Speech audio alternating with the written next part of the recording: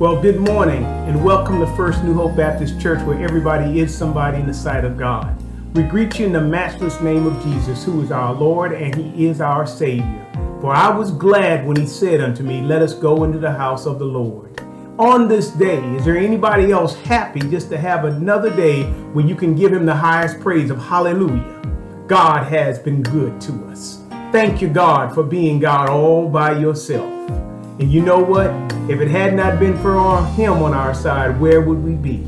Come with me, go with me right now for our call to worship as we get ready to go into the King James Version of Psalms 121, 1 through 8, where we will have a reading and then I will have a prayer and invocation to give to get us going on our services today. The Word of God says to the people of God, I will lift up my eyes unto the hills from which cometh my help. My help cometh from the Lord, which made heaven and earth.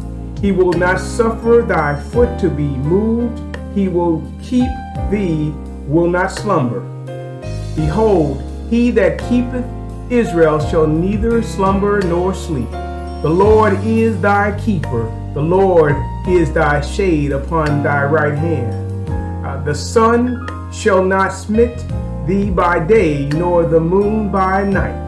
The Lord will preserve thee from all evil. He shall preserve thy soul.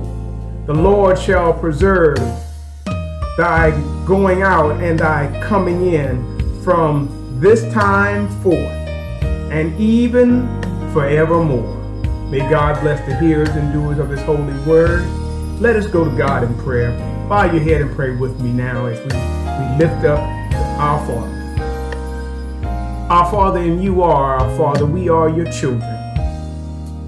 God, we thank you for another beautiful day. We're thanking you right now for winter being over and spring being in the air. We thank you right now, God, for COVID settling down and you having everything under your hands and in your feet.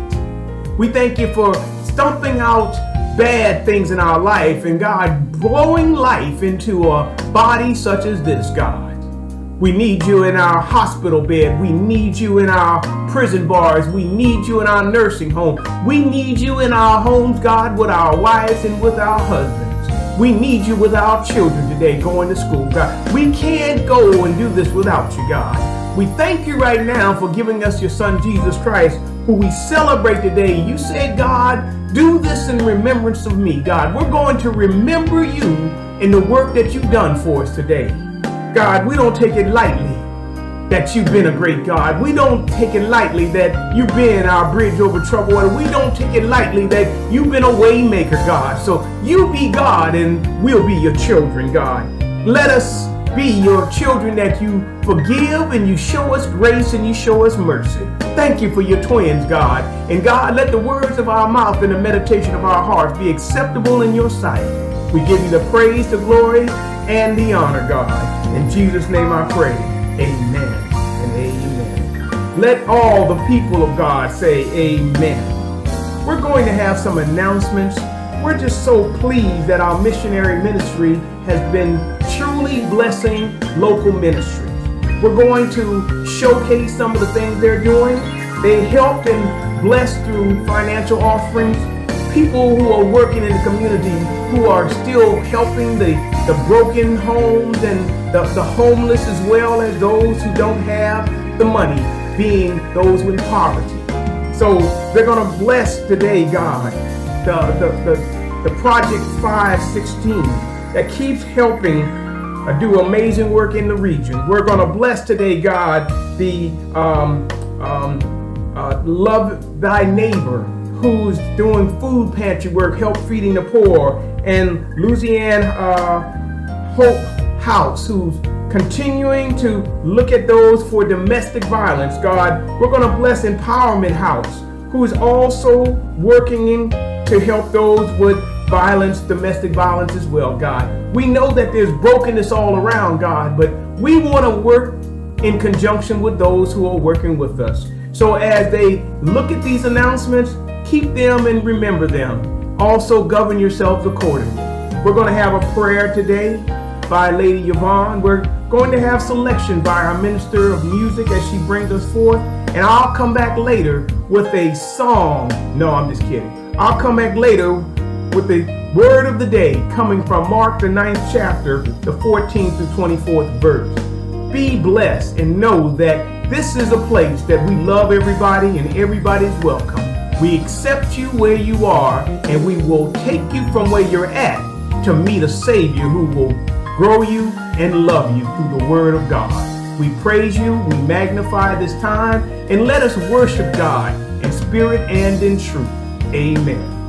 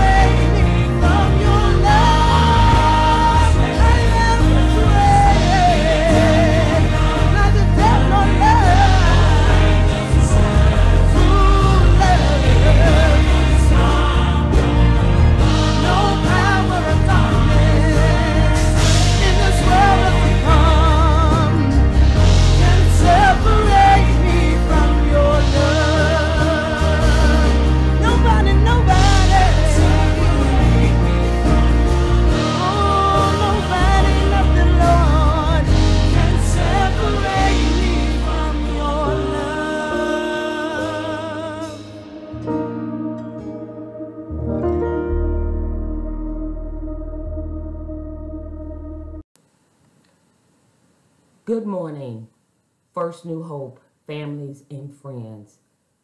I am Lady Yvonne of First New Hope Baptist Church. I'm here this morning to give a morning prayer. Dear Lord, I just want to say thank you this morning. Dear Lord, I want you to continue to bless everyone that is listening to this call, that is watching us virtual.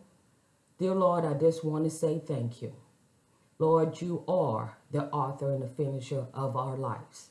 God, you are in control of our lives.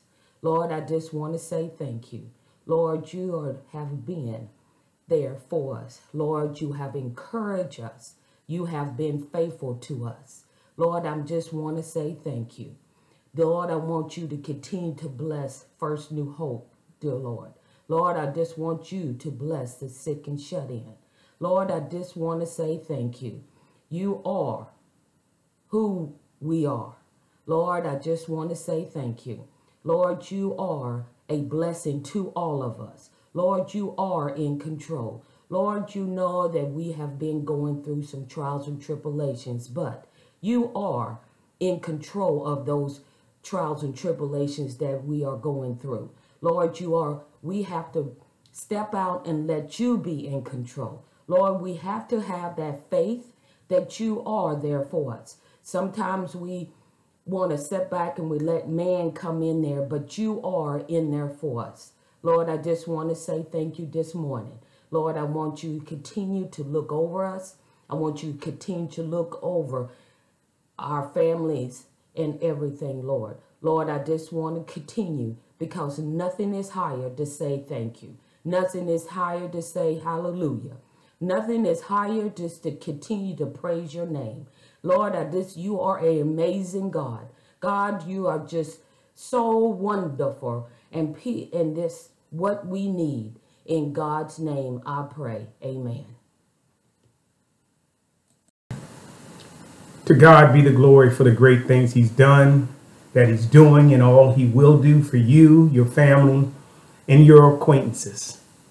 Today is a day that we want to honor the Women History Month, saying that women have been instrumental in everybody's life, to include every man who had a mother or a grandmother, had a sister. Thank God for giving us a woman of his own heart. Thank God for you, my sisters, today. There is a word from a living Savior that I'd like to bring forth to us today. I want to bring it from the King James Version, from the book of Mark, the 9th chapter, the 14th through the 25th verse I'll be reading today. If you have it, you can respond with amen, and you can do it as you honor God in your own way, giving reverence to the word of God. You can be silent, you can stand, you can even be seated. But I choose today to honor him in all I do. The word of God for the people of God. It says in that 14th verse, "And when he had came to his disciples, he saw a great multitude of them, and the scribes questioning with them. And straightway all the people, when they beheld him, were greatly amazed, and running to him, salute him. And he asked the scribes, What question ye with them? And one of the multitude answered and said, Master, I have brought unto thee my son, which had a dumb spirit. And wheresoever he taketh him, he tears him, and he foameth, and gnasheth with his teeth, and pinned away. And I spake to the disciples that they could cast him out, and they could not. He answered him and said, O generation, O faithless generation, how long shall I be with you? How long shall I suffer you? Bring him to me. And they brought him unto him, and when he saw him, straightway the spirit tear him, and he fell on the ground and wallowed foaming.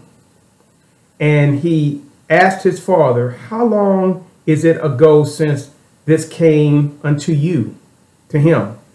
And he said, of a child. And oftentimes he had cast him into the fire and into the water to destroy him. But if thou canst do anything, have compassion on us and help us. Jesus said unto him, if thou can believe, all things are possible to him that believeth. And straightway the father of the child cried out and said with tears, Lord, I believe, help my unbelief. And when Jesus saw the people come running unto him, he rebuked the foul spirit, saying unto him, thy dumb and foul spirit, I charge thee, come out of him and enter no more into him. May God bless the hearers and the doers of his holy word. What a word for the people of God to chew on. Go with me as we go to God in prayer. Our Father, we stretch our hands to you right now. No other help we know. If thou withdraw thyself from me, where can I go? I can go nowhere, God. God, I hear your people. I've been wrestling with this word, God, and I thank you for you giving me a word that they need to hear, God. It may not be pretty, it may not feel good, but God, we've got some unbelief going on right now. Some people are just going through the motion, God. We need to know that you're real every day, and God, if we just trust you and believe in you, God, and get rid of the doubt, all things are possible. So God, I ask you to let me increase only in you. Let me decrease in myself. Let me sit down and you stand up. Let me move out of the way, God, and you take over. Bless my lips, bless my mind, and bless my mouth. But most of all, God, bless my heart so I can be used by you.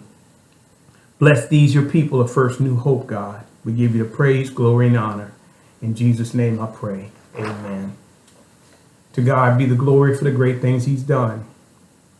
And for a subject I'd like to use for these words, overcoming my unbelief. Overcoming my unbelief. I'm going to preach the next 2 weeks on doubt. My brothers and sisters, I've been praying for you, and I've been lifting you up in prayer, and I know life has not been easy over the last 12 months. I know it hasn't been easy, but I can say to you, God has been faithful. I've heard your prayers, and I've felt your prayers. I've seen your face, and I realize that some of us are still hurting more than what we could ever imagine. But we're quiet, and we just don't know how long this is going to go on. But like Paul, the apostle that God gave to us, I want to point us all back to Jesus Christ. Because through Jesus, he can help our unbelief. The Clark sisters wrote a song that is applicable to the sermon today, and it is called, Is My Living in Vain? The song is all about doubt. Words like, is my living in vain? Is my praying in vain? Is my fasting in vain? I have asked the question to myself, because if you've been praying and you haven't seen a breakthrough, it's going to cause you to doubt. I had to ask myself the question.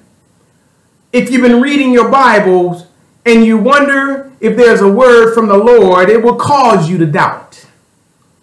I believe that every baptized believer has to deal with the small word called doubt. Help me, somebody. It may not be something you want to hear, but we've been doubting some things over the last 12 to 15 months. But we even wonder that is the church relevant today? I would say to you, it is, my brothers and sisters. What do you do, church, when your hopes is dashed and all you can see is hopelessness? I don't care if you're strong on the outside. You can be bent and broken in the inside. What do you do, church, when you've had some experiences along the way that have shaped you to have a doubt thought in your mind? I don't care how many battles you have won. The question becomes, how do you deal with the word called doubt? Now, First New Hope Baptist Church knows what I'm talking about. You see, they were without a pastor for over 2 years. And some people left the church, but there was a small group who kept on praying. They kept on fasting. They kept on calling on the name of Jesus Christ, looking for God to send them somebody of their own heart, of that heart of Jesus. I know they know what I'm talking about, because when some people threw in the towel, they kept moving forward, slow, but they kept moving forward. And I just want to remind you today, like we talked about in Bible study, and you need to go to Bible study if I could tell you anything. Ministry must continue, and it's not about a person, but it's about Jesus Christ. It must continue. We find ourselves believing in God, but our situation sometimes gets the best of us. I know you love the Lord because he heard your cry, but you've been dealing with a situation of a lost one during COVID-19, the pandemic. Some of you may have lost your job during this pandemic. Some of you may have lost your homes. Some of you have experienced either that has caused your faith to increase or has shaken you to your core. Can I take you down your neighborhood, or can I just be real today and keep it 100? Some of you have doubted, is God real or is he a myth? Some people doubt that the Bible that was written back in the day was for those people, but we have lived long enough that we don't need to believe what was written because it does not apply to us anymore. Seeds will be planted in our minds that will cause you to have doubt that grows from a seed to a weed. And it's bad, my brothers and sisters, when the people in the world doubt God, but it's even worse when we are the body of Christ doubt God and start going to the people who don't know God for answers on religious matters. Somebody say amen. Now, if I could use an illustration today, I would use the game show Family Feud to get you right in this sermon. Steve Harvey has a way of coming up and getting competitors to come up and they hit the button together. Go with me and just go along because it's going to make sense in a second. See, there's been a survey that I want to add to this script today. Steve Harvey would have said the survey would have sounded something like this. Here we have had a survey that estimates that 75% of the people who responded to the survey in a positive way have wrestled with the term doubt in their life as it relates to God. So would you and Reverend Reed put your hands ready together and give me the top 4 reasons on what would matter and cause you to have doubt? Survey says in a time of doubt, give me the first answer. And what would be the thing that would cause you to do when you doubt, and what do you do? I would hit the button and I'd say, stop going to church. And he would say, survey says that's 100% right there. Good answer. Everybody would clap and know that we've got 3 more hard ones to get, but it's going to be all right. We would put our hands ready to go on the red button again, and you might be ready, and you might hit it ahead of me this time. And he would say, the second thing when it comes to doubt, what happens when we get that? And you might beat me to that one, and you could say, we stop praying. And he'd say, good answer. That's the second number one answer. And you get 100 points also. Then he would say, the third answer is a little bit tougher. But what would happen when you doubt and you have that when it comes to your mind? What's the third best answer? I would beat you to it. And I would say something like, not only do we stop going to church, not only do we stop praying, but I believe the third answer is we stop reading our Bible. And he would say, good answer there, Reverend, because you hit it on the head. You get 50 points. And he can say, okay, this is the last one. This is the big one. Final answer in the survey is when you have doubt, when you turn to an answer for strength and you don't have it. What does the survey say that the spiritual people do in the church? And you might beat me this time and you could say, the survey says we turn to a friend. And he would say, yes, you got it. So now you're 50-50, you're tied. Great answers. So let me rewind this for these four things I just mentioned in the survey, because the survey was real. You got a spiritual issue like what's in the text. It sounds ridiculous, but this is how we think, my brothers and sisters. You doubt spiritual matters. So you go to a friend who does not go to church. You go to a friend who isn't saved and don't even know who God is. You go to them to get advice on an emotion that is planted by a seed of doubt, and it either causes your emotion to increase or decrease, but they don't know God for themselves. What kind of ridiculous mess do we do? But that's how we think sometimes. That survey is real. That was a survey that was taken about 10 years ago. Now, millennials, you're writing this text too. You're not exempt. One of the reasons why the population in the church is decreasing is because overall young people have doubted if this thing called religion is real. You feel you're of age now and you've been going to church all your life because somebody made you go. So now you're old enough to say, I go when I want to go. And you can now say that I don't have to go if I don't want to. But the question is today, did God tell you that? Even ourselves, when we point to ourselves, my brothers and sisters, we have doubt creeping in our minds. We wonder if we're smart enough. We wonder if we're talented enough. We wonder if we're good enough to do things other people do. And if I can leave you with anything, saints, today, I would say to you, doubt is not a one-time thing. Doubt is a process that you've got to walk through, and you got to go through all by yourself. We have to get to the point, though, my brothers and sisters, when you can tell yourselves, I know it's hard right now, but I still will trust God. I know it looks bad, but God is still my Redeemer. I don't understand right now, but God, I will trust you until the end. And we have to get to the point that we can say to my unbelief, Jesus Christ, help my unbelief at this time as I'm going through. Am I in your text? Am I in your life? Am I in your Bible?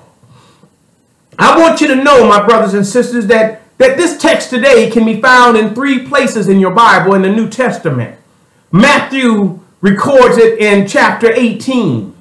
Mark records it, like you know, in chapter 9, and Luke records it in chapter 9. Therefore, we see that there is 3 places that God is placing emphasis on the importance of handling your unbelief. It means something to God. Don't miss it. It starts off in this text, in verse 1 of this 9th chapter. Jesus is saying in 1 through 13 that he takes his inner circles up the mountain for transfigurement. He is being transfigured at this point. He shows his glory, which is on display. Now listen to this, my brothers and sisters. He he picks 12 disciples, but he only takes 3 up to go up on Mount Figuration. He only takes 3 up the hill. What does that tell you? That lets me know that not everybody, my brothers and sisters, you should carry at your point of where you're getting glorified. That needs to tell you that your vulnerability should not be known by everybody, and not everybody needs to see you in your weakness or see you in your glory. Every now and then, you got to leave some people down at the base of the hill while you go up to be with God all by yourself. Can I give one witness today? For he took Peter, John, and James as his ride and die crew. But he left the others down on the base of the mountain because he had taught them too. They should have knew something. But it looks like they didn't know anything. See, his father spoke up on that mountain. He said, "This is my beloved son, in whom I'm well pleased." And out of nowhere, here comes Elijah and here comes Moses, signifying that the prophet was on the scene and the law was there as well. We know that Peter gets down on his knees in Mark 9:5 and says, "Master, it is good for us to be here. Let us make 3 tabernacles, one for thee, for you, one for Moses, one for Elijah." But Jesus said, "Oh no, this is all about me." Can I stop and pause there for a moment? Suggest that some reasons we are still hurting is because we take the wrong people with us up on the mountain. Some people don't need to speak when you're in the presence of God. You need to let God be God and you just be that servant proud to be there. Next, we see the text says Jesus has a high moment. He's glorified. He's shown in white linen. His Father is happy.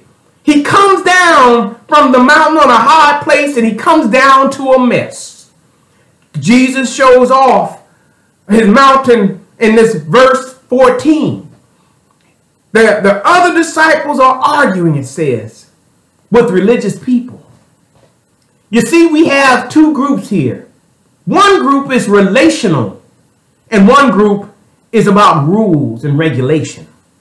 All of a sudden, it says a dad from out of nowhere, out of the crowd, the multitude. His name is not known in the text, but it says in Mark 9:17, who said these words? And one of the multitude answers and said, "Master, I have brought unto thee my son, which has a dumb spirit." Now I want to stop right there and give this dad some credit. Because he didn't say, well, he's got sickness. He doesn't say he's got an issue. He says he's got an evil spirit inside of him. This lets me know that this man might have been reading Ephesians 6:12 that says, "For we wrestle not against flesh and blood, but against principality, against power, against the ruler of the darkness of the world, against spiritual wickedness in high place." For he had a wicked son. The wickedness caused him to fall at the mouth and tearing his clothes, and he becomes rigid and in convulsions. But here's the part that hurts Jesus the most. The man said, "I brought him to your disciples first, and they couldn't heal him. The evil spirit couldn't get out of my son. That's why I'm bringing him to you, Jesus, because they couldn't do it." So here's the problem. Jesus had already taught them, and he taught them back when I looked at the research in Matthew 10th chapter. He said to them in 10th chapter, so they were given power and authority over unclean spirit. That's why he follows that up with his being upset. Because he says in this 19th verse, "O faithless generation, how long shall I be with you? How long shall I suffer you? Bring the boy to me. Let me take care of this." So let's unpack this sermon and see what thus say the Lord to his people, because we're still doubting. Verse 19 says, "O faithless generation, how long shall I be with you? How long shall I suffer you? Bring him to me. The reasons why the disciples couldn't cure the boy wasn't because they couldn't. It was because they didn't believe. Here's a spiritual demon in the child. And the father has brought this boy to the church. And the church couldn't help. Jesus is upset in the text because he knows that he's going to die soon. He's going to be portrayed soon. He's going to have to leave them soon. And he's taught them, but they're not paying attention. He knows that it won't be long. So how can you lose the power I gave you and the authority I gave you? Matthew 10:1 says these words. And when he had called unto him the 12 disciples, he gave them power over unclean spirits, to cast them out and to heal all kinds of sickness and all kinds of diseases. Doubt has creeped into their minds, though, because these religious leaders told them, you can't do it. Look at verse 20. It says, and they brought him unto him. And when he saw him, straightway the spirit takes him. And he falls to the ground and he waddles, foaming at the mouth, obviously. The spirit saw Jesus. It caused the boy to fall on the ground, having convulsions. But it lets us know that the unclean spirit knew that he was in the presence of God. When the disciples forgot that that was the same spirit, though, that Jesus had said that's in me is also in you. My brothers and sisters, don't let nobody talk you out of your calling of what God has given you. What gifts he has given you and told you, or what he has shown you you are. They had an issue going on because when you walk into the room, we should know that unclean spirit should not feel easy when you got the spirit of the living God inside of you. Because the same authority God gave them, he's given it to you. It's inside of you. But what caused the problem is when doubt is stronger than faith, you have no power. That's the first thing you need to realize. When doubt is stronger than faith, you have no power. But the second thing you need to see in the text is the enemy, that's the devil right there, knows what's inside of you. That's what verse 20 tells us. They brought unto him the boy. And when they saw him, straightway the spirit takes him, and he fell to the ground and waddled foaming at the mouth. The spirit knew what spirit was inside of Jesus. In fact, the word of God says in 1 John 4:4, ye are of God, little children, and have overcome them, because greater is he that is in you than he that is in the world. How can the spirit see who Jesus was? Jesus doesn't even talk to the boy, you notice. Now we start to see that he's talking to the dad. So the story is not about the boy having a demon. It's about the father who has no faith, unbelief. And Jesus is letting us know today, he says, what action do I need to take here? He already knows the answer, but he's asking the question. And he does that to us to see if we're paying attention. He says to the unbelief of the father, this question, how long has this been going on with this boy? And the father says, as a child. You see, Jesus knew the answer already because he is all-knowing. We can assume that the disappointment of the years had broken the father down. We can make the assumption that he'd seen doctors after doctors who couldn't heal his son. We can make the assumption that he's taken the medicine that did not work. But today the father meets the doctor of all doctors. The father gives in one more time, and he accepts that this is how life is going to be till he meets Dr. Jesus. Help me, Lord Jesus. But now he takes his son to Jehovah Rapha, meaning the God that heals. I wasn't there, but it sounds so familiar, like the woman with the issue of blood who was bleeding for 12 long years, who had done all she could do. But when she took it out of her hands and placed it in the hands of the master, things started to change. And if you could just touch the hem of his garment, she said, I would be made whole. That's her faith. The father got enough strength to say, I'll try one more time. The father said to Jesus, Master, if you can do anything to help. He was tired of being let down. He was tired of being disappointed. He had lost almost all his hope. But he said to Jesus, from a broken perspective, if you could just have some compassion. One more time, Lord, help my unbelief and heal my son.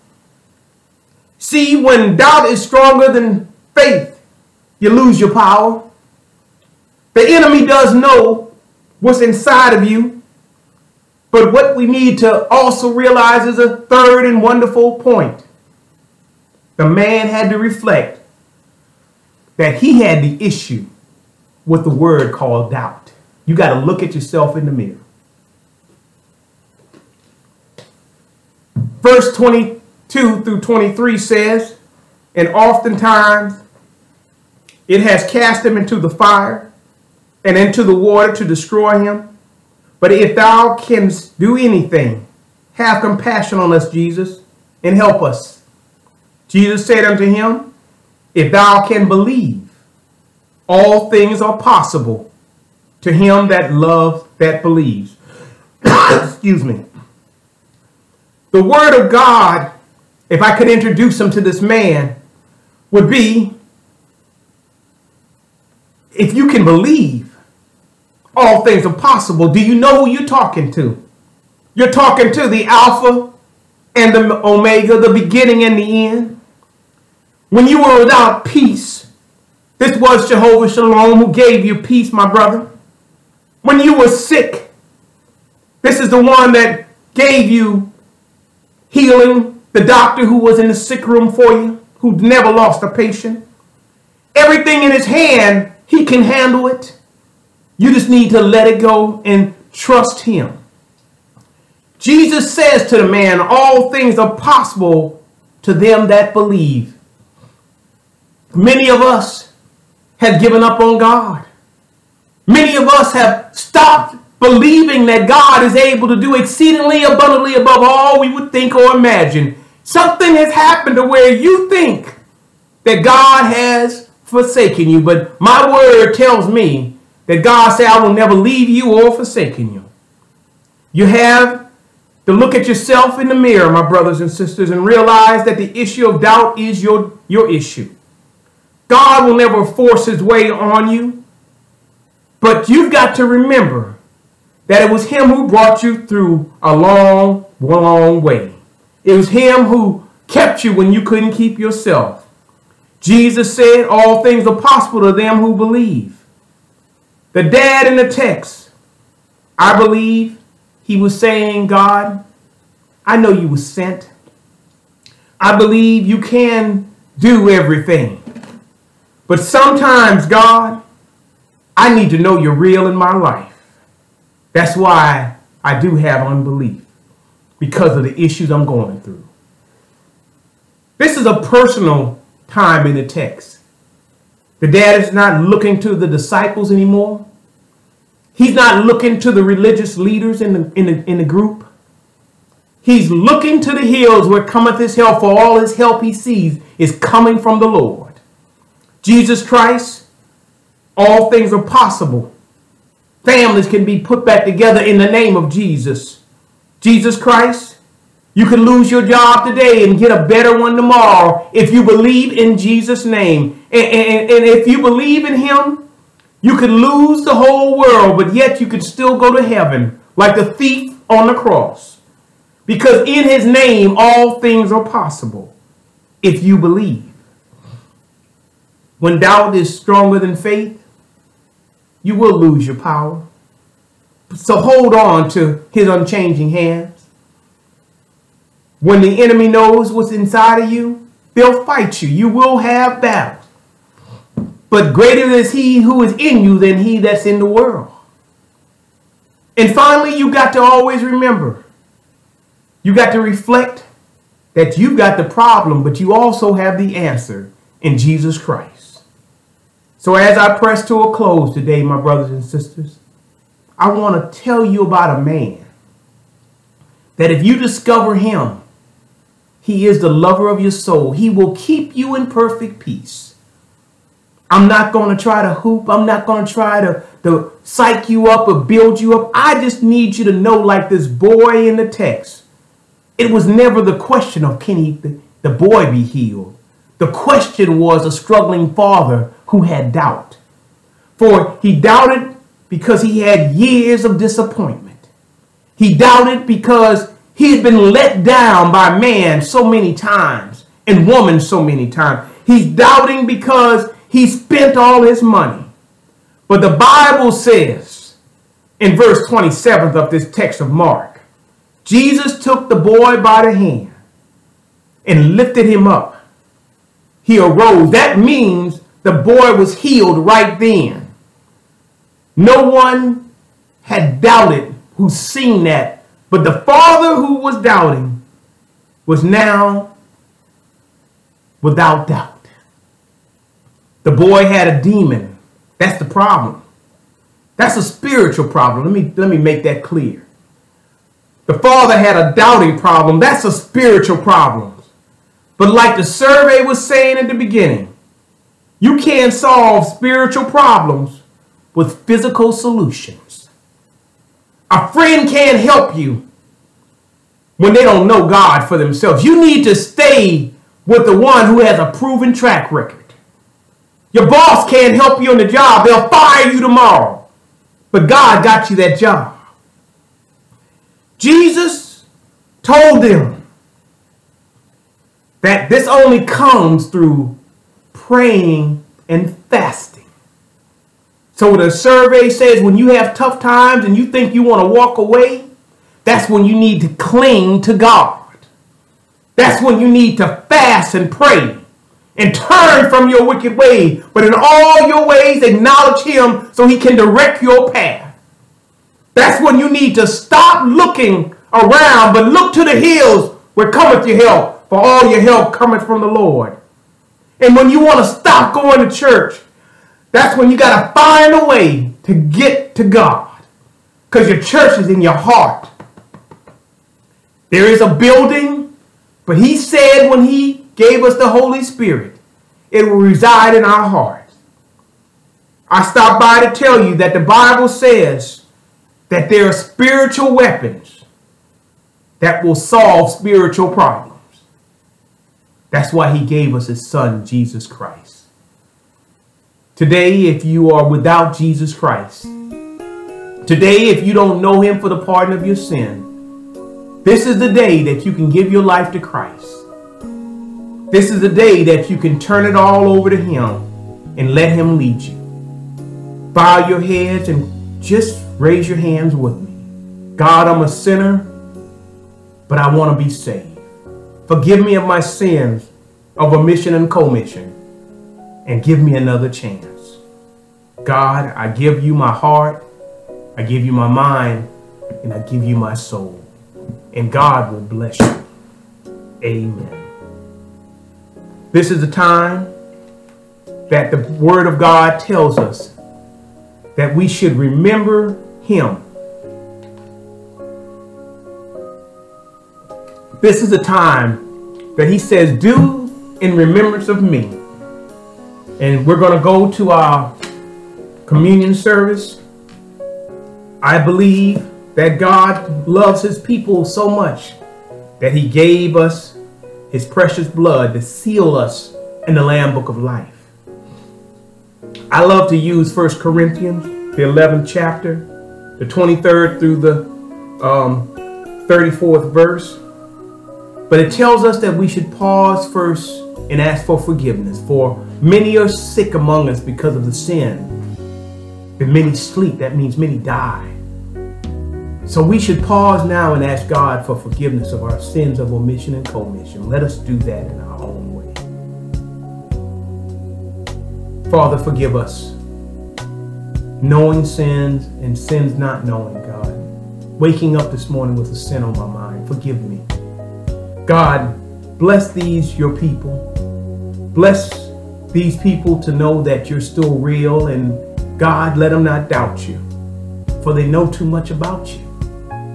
God, bless us in a mighty way. Bless these elements. And we remember, God, you say do this until we come back again. And we do it in the name of Jesus.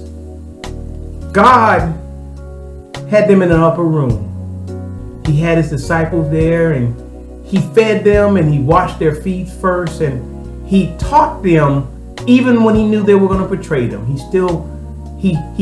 let the one who was going to betray him with his hands in the same dish.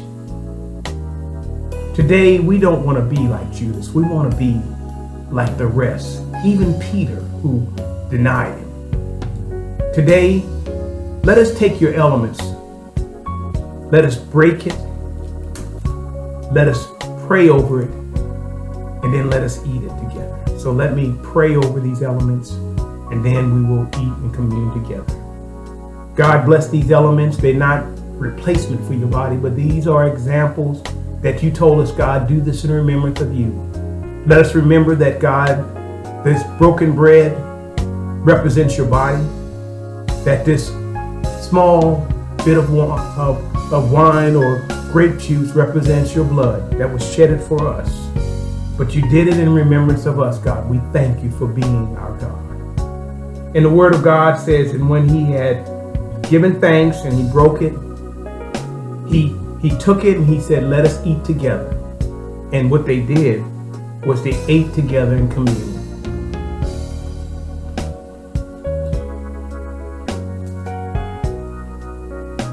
And in the same manner, he took a cup. It was a goblet, but we're using just a small glass today. And he said, this cup is the New Testament of my blood. For as often as you do it, drink it in remembrance of me. He said, I can't drink it with you, but we will drink it together in paradise. And they took that cup and they blessed it and they drank together. Let us commune.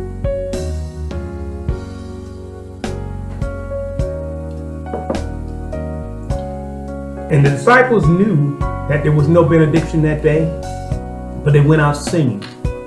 So this day, understand that it was the blood that saved you, and it's keeping you right now, even when you have doubt. May God bless you. May God keep you. This is my prayer. And don't doubt God. Know he's able to do exceedingly abundantly above all we think or imagine. Amen. Well, it's time for us to look at our stewardship. It's time for us to look at our hearts as God has blessed us, to give back a portion of what he has already given to us. And here at First New Hope, we would ask that if you're visiting online and you don't have a local church, please give to our church. If you have a church of your own, we would ask you give to that church. You can give here at First New Hope by just going on Facebook and going to our account, www.firstnewhopebaptist.com. You'll be able to find our website. You click the menu, go to the give button, and it will be easy. It'll take you right through it where you'll be able to put in your amount, take it to the cash register, and it will pull out and you will get a receipt that will allow you to see your donation that you gave to the church you're offering. If you want to mail it, you can as well. You can mail it to First New Hope Baptist Church, Post Office Box 356, Spotsylvania, Virginia 22553. We will take it and we will record it, and we will make sure that at the end of the year, if you've given over a certain amount, which we will, as our members know, we will give you a receipt so you can file that as well for your taxes. And so giving is part of God's plan. He says, give and it will be given to you. pressed down, shaken together, and running over. But you got to first give, so then you can give in return. So it's a principle of God's word, but stewardship is what he expects from us. Be blessed and give. In Jesus' name, amen.